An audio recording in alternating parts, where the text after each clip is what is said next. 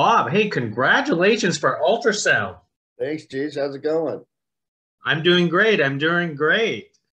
This is such a very unique film. So I want to know what initially attracted you to a project like this.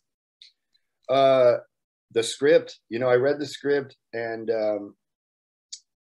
then Rob, called me and gave me his pitch, and I didn't get the script until a week and a half before shooting, so there wasn't a whole lot of time. So I didn't get time to really look at the graphic novel, and I tend to be that way anyway with when it's adapted material. I just want to look at the script, and if the script is good, if I get too biased, like reading the material and just expecting, it's like if the script's got to be right, then it'll work. And so I really was excited to jump in. I mean, I knew Rob after his pitch. I thought, okay, this could be something really great. If he executes this right, I think this could be really great.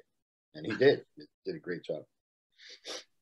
So let's be honest. How many times did you have to read the script to figure out what's real and what's not real?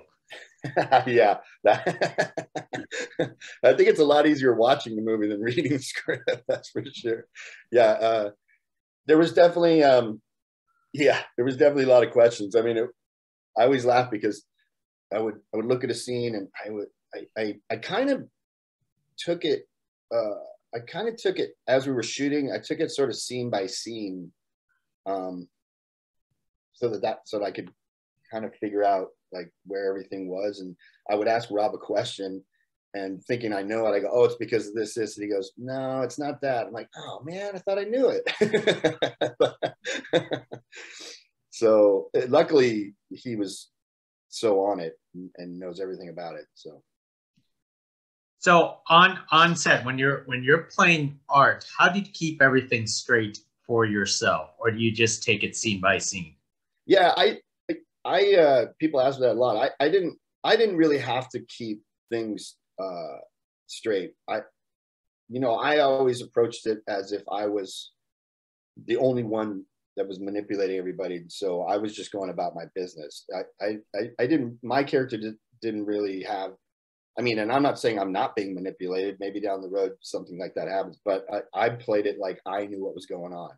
I played it like I was on my own path, and I was juggling all these balls, trying to keep everything straight. And so it was a little bit maybe easier for me than, some of the other actors. They had a lot of flip-flopping. Yeah, a lot of the stuff I've seen you before tend to be comedies. This is a psychological thrillers. Do you venture off out of comedies quite a bit? It's funny. I do. I like on TV. I do a lot of drama stuff. I came up. I did a bunch of Fincher movies when I first started, and I don't know why. Maybe it's because I'm a little dry or sarcastic or something, so it plays and it crosses over to drama, I guess. I mean, I like doing it all, so. So what do you suppose was the most challenging thing about playing art for you? um I would say there was, a couple scenes kind of keeping up with, where I was, when I'm manipulating this person and what's happening in this scene, and just, being reminded before every scene exactly where I'm at, and, what just happened before, what's about to happen after. And so that trying to keep the character, consistent, without otherwise, like, without being up and down emotionally. So, yeah, that was probably the biggest. So. Do you enjoy playing art as this sort of like diabolical manipulator in his own way, and against which character or actor that you enjoyed manipulating the most? Yes, I did enjoy it. I mean, I was saying, I keep saying to Rob, like, you gotta make this a streaming thing, man. This would be great if it was like a 10-part, 4-season. I mean, there's so much material in the graphic novels, but art's awesome. I love playing him.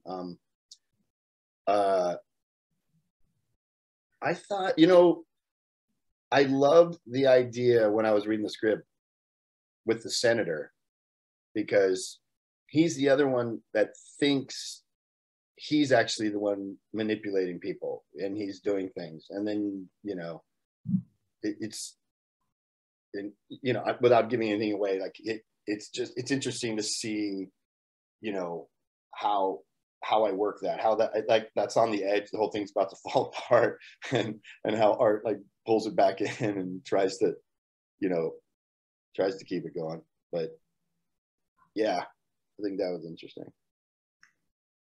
So since then, did you manage to pick up the graphic novel just to catch up on things, just to match things, or? Yeah, well, we had him. Rob sent them all to me. I mean, he just finished one. I don't have the newest one because he's still going on him. Like he just finished one, I think, like last year or something. And so yeah, Connor just finished another one. Like, so he was doing one while we were shooting back then. But he sent me. Rob sent us links to everything. So I looked at, you know, I read through all those. And, yeah. Great. Well, one more thing, Bob. I mean, this entire story, it's, you know, it's all about manipulation, hypnotism, and stuff. Do you believe in this stuff yourself? Yes and no. I mean, I know people that have been hypnotized. I haven't. I think Chelsea said she went out and got hypnotized when she got this part. I mean, I you know, I suppose for some people it probably works, but who's to say somebody won't figure out a way to do it in the future? I don't know. But you don't suppose you're easily hypnotized is basically, or you don't know? I don't know. I don't think I would be easily, but I don't know. I have no idea. That's a judgment. I have no idea.